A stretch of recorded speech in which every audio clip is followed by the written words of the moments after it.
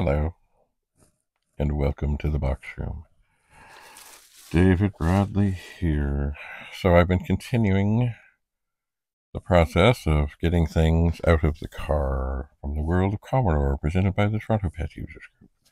I have a couple of bags here. I haven't looked in them, so I have no clue what they are. Oh. Alright.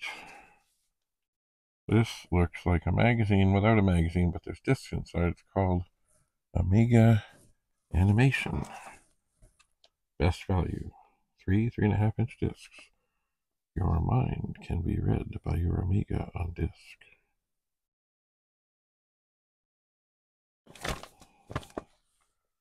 A newer, better serial device.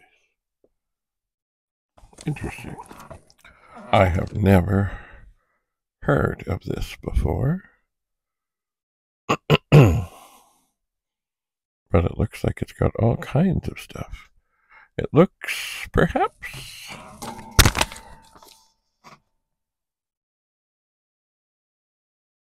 Oh, I thought it was going to say Brit. Anyway, it's $14.95 US, $18.95 Canadian. Hmm. Interesting. I suspect I'm going to find other such things in here. Amiga Animation. 3 discs enclosed. Warning, this side up. Here is another one of these magical publications. It is, let's see what it says on the back. Amiga Animation. I've never heard of this. I don't know how to... Oh. Reading glasses. When is this from? Issue 710. What is this? Issue 8/6.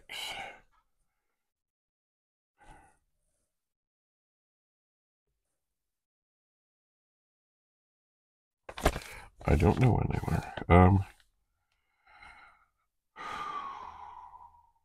All kinds of stuff here. On delete, Amiga-DOS and its file system has released some years ago. During this log period, CBM didn't release any kind of tool which would be able to check and repair disks and recover deleted files. There are many third-party utilities capable of doing such a job, but they're usually terribly slow and they don't support all standard file systems. Thus, Undelete was born. Yeah. The Game of Ooze. Virus Clipper. In each issue, you'll find a new collection of clip art for all your desktop publishing and painting needs. Hot soundtrack and instrumental, deluxe music and mid. I've heard people claim that with new soundboards, the IBM can play some really good music. Well, they just haven't heard the Amiga yet. That's all there is to it. Crank up this tune, turn up your monitor volume, and invite all your PC friends over to have a listen. This will be sure to convince them. We have also included some instruments that were used to create the soundtrack. You can use these instruments with a new deluxe music instruction set, or MED, or other sound tracker music. Cool. There are more. Amiga Animation, issue 7/9. There we have it. Oh yeah, clip art. Looks like, you know what? It really does look like people who decided we don't need to print a magazine. We can put it on disc. It's a lot cheaper than printing. So it doesn't just have animations. Oh, there's some video poker. Ever wonder if you can actually get ahead of the casinos? Have you ever wanted to work your strategies without investing tons of money? Now you can. This is a simulation of the video poker machines that can be seen to be the new and popular way of gambling. Now you can gamble for free. This can oftentimes be much cheaper. Indeedy. Disk tools. Compare dir tool. Duplicate file finder tool. Verify dir tool. Home budget 2.0A. Borders. This is a collection of wonderful borders that you can add some flair to all of your desktop publishing applications. They're in IFF format, so you can also make use of them in your drawings, paintings, and for video titling. There's clip art. Oh yes, there's always... In each issue, we always include the latest virus killers and detectors. As you know, the best protection is prevention. And, yep, there's another hot soundtrack and instrument. I wonder if these things play. Now, here's the other thing, of course. These things have never been opened. The Best of Amiga, issue 5.6. So, do I leave them sealed or not? And the answer is, I don't know. I don't know if these are highly prized in their unopened state. The Best of Amiga, issue 4.9. Disc salve when all else fails.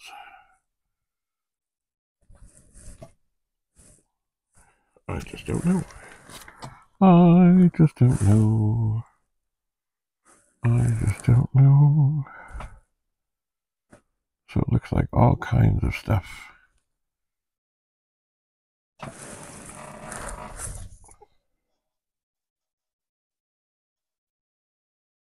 Hot soundtrack. Oh, yeah. Instant sounds. Wouldn't it be nice to have a process hanging around to play any sound file for you on demand instead of having to do all this mucking about with the audio device, etc.? Huh, yeah. Let's see what else is in this. Here we have Amiga Animation. Issue 7.8. Amiga Diagnosis for what ails your Amiga. Sound effect. Complete sound editing tools for your Amiga. Diagnose exactly what ails your Amiga. Yeah, I did that, yes. Soundfest, a powerhouse sound editor with lots of gadgets and features, filters, and more. All on disc, plus much, much more. Oh, yeah. And there is another one, just like the other ones. Interesting. Oh, but we're not done. Amiga Animation, issue 8.1. Database, multimedia, first contact. Time is money. Keep track of where your time goes in a day. So much the same. No more unsuspecting disk crunches. Your last boring boot up. Your personal phone directory. Your first multimedia blackboard. A new system font. There's another. Never opened. Oh, once again, I will have to research this. Okay, I think we're at the end of this bag. Hello, people. Hello, people. These things are, by nature, slippery. Very slippery. And here we have the Best of the Amiga. Finally, an file manager. Personal organizer. A diamond digging adventure. Oh, now you can challenge your Amiga to a good game of full-featured chess. I still wonder what years were these and what. It doesn't say anything about which version. Oh, well, here's the first thing I've seen. Filer is an intuition control file manager for OS 2.04 and above. Workbench stuff. Hot soundtrack. I think I'd like to check out the hot soundtracks. I think I would. Anyway, here. The Best of Amiga. Now it feels well, I don't know how many discs are in there. Anyway, this bag can go. It's actually, this bag can go too. This is stuff that it was got and never really explored. So much so that this bag, this one I'm just going to go into now, is almost, the plastic is kind of falling apart and degrading. All right, let's see here. What is in here? Okay. Yeah, this bag can go in this other bag, which is in the other bag. That can all go away. So, we have, oh no, more Lemmings, 100 levels, add-on version. Requires original Lemmings disc. Also available as a standalone version. Lemmings was a great game. You'd have these little dudes, or dudettes, and they would go places, and they would just follow along. Kind of like some people blindly follow some, politician people. And anyway, all kinds of things, all kinds of different places they have to go, and you have to figure out how to make sure that they don't perish along the way. You do, and it is not easy.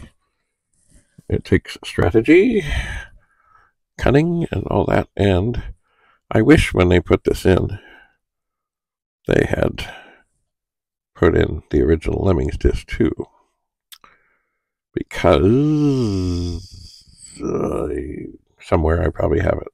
So anyway, I can't really check this out. It too has never been opened. What is this? There's a sheet here.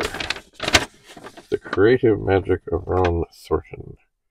Computer generated imagery with lightweight 3D. Take a private lesson in 3D animation from a special effects wizard known for his Emmy Award-winning CGI effects in the popular television program Babylon 5. Aha! Interesting. So there are videos. This is the fellow who did magical things on Babylon 5, and if you were at, or if you've seen, there were a couple of people from Babylon 5 who did little video intros for the World of Commodore show. Wow, I did not know this. Each video is $49.95, and yeah, the Creative Magic of Ron Thornton. I never knew. Alright, what do we have here? Disc Salve version 3, commercial release by Dave Haney. Amiga people should know that name. Disc Salve, copyright 1991, 1984, all rights reserved. Salvage, undelete, repair, unformat, check, backup, cleanup, store, copy, it says. And it's in this folded up packaging here. Caution, floppy disk enclosed, do not bend or fold. It is kind of stuck. Oh dear. Oh dear. Okay, so what's happened is there's, oh, I see. Oh dear. Oh dear. The mailer. Oh, damn it. The mailer and the thing. Oh no. Okay, so the mailer that this might be mailed in, and the disc have come in contact, and there's just, in trying to get it out, off came the door. Great, and it's really, there's no help in that. So here is a wonderful, beautiful example of an original disc. Oh, and there's slime on this. That's the thing that goes round and round. Oh dear.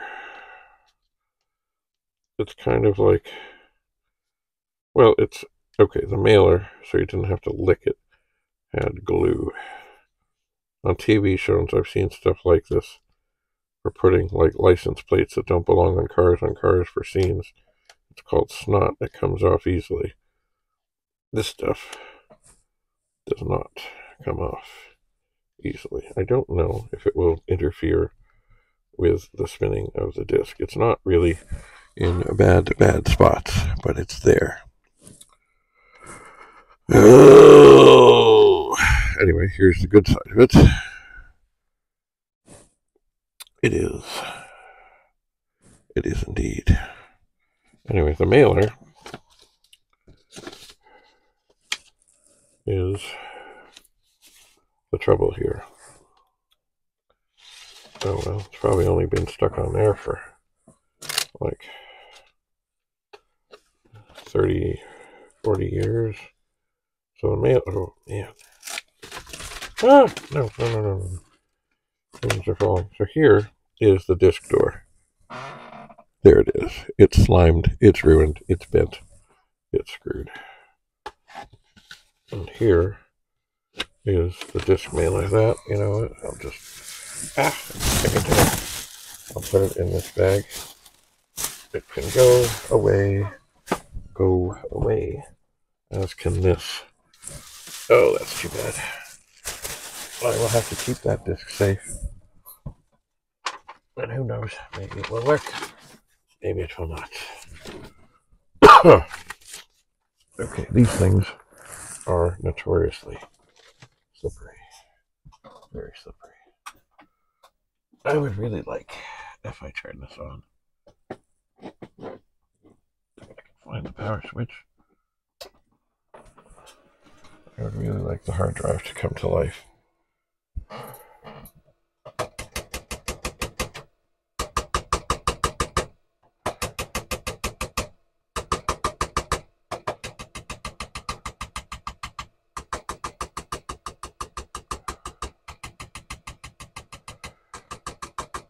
But I don't know if it will.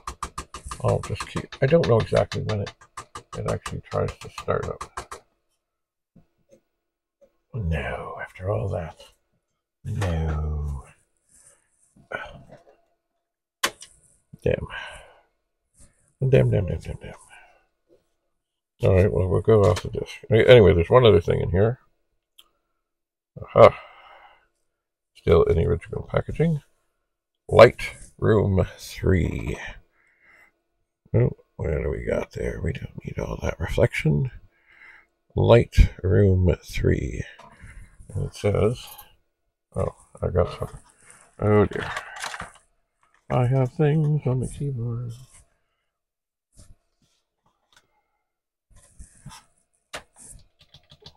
What is this crap?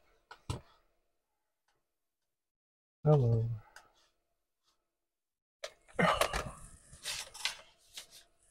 Go away. Come back again. I'll reboot that. I'll put that up there. Alright. What is this? Lightroom 3 is the most ambitious issue to date, consisting of 3 CD-ROMs. ROM 1 shows thousands of lightwave objects and scene files, building upon previous versions. ROM 2 contains huge collections of 3D objects in different file formats, including image 175 megs, 3D Studio 100 megs, Sculpt 30 megs, Scale 3D 7 megs. ROM number 2. Oh, you know what? If I leave the disk in there, it's going to boot anyway. Maybe the disk drive did anyway. So this is all dandy.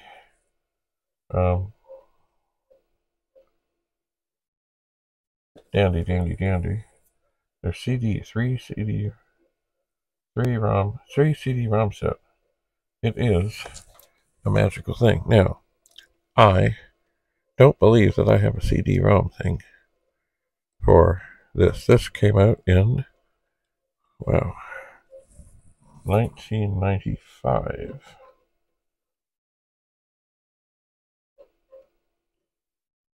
Oh. Software is readable on all kinds of things. I'm going to take that out of there just for fun. I'm going to stick the solid disk in and see if it comes up. I think it's bad. Oh, isn't that ironic? Bad. But once again, I'm not so sure. I've been trusting the disk drivers. Bad. Ah, that's annoying. Well, who knows? Maybe it's available online somewhere. Anyway, this is copyright 1995 graphic detail from Louisville, Kentucky. The CD-ROM is fully compliant with the ISO 9660 Level 1 standard and with the appropriate system software and is readable on Windows, NT, Mac, Amiga, and Unix systems. The CD-ROM set copyright 1995. The compilation is it's copyright 1995. Oh yeah, Light ROM, registered trademark, DEM-ROM. Yeah. Bonus CT can run over 1,000 digital elevation maps for use with VistaPro, Senior Animator, and World Construction Set on any platform. Wow. Interesting. It is. I'm not sure what to do with it. And of course, now I end up with, of all things, a disk salvage system with a bad disk. Anyway, I took the disk out of the drive to see if the hard drive actually is functioning. Because if you leave the disk in, it will opt for the floppy. So I took it out. And I think it's going to say no. Yeah, it's not. Damn. Well, let me just take a moment to plug in I've been swapping between microphone sets here. I don't think the sound is any better or worse with them. And I should pop on the charger so they can charge and do their magic. This is, of course, the critical thing here. That, if you don't have that, you got nothing. Oh, workbench. Well, it's funny. I think I just heard what sounded like a hard drive noise. I think I've got to take this board out and see what I can do with it. I think. Let's see if that makes that screen look at oh there. Well, kinda, sorta. Oh dear. So I'm wondering about many things here. For one thing,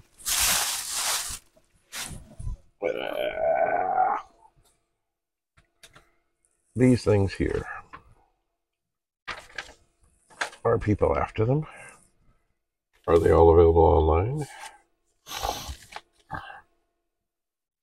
And this issue, it's issue 4.8. Hot soundtrack. I wonder if I am to be brave enough to open one of these. First of all, are the discs going to work? I don't know. Best value 8.6. You know what? I will ponder this. I will.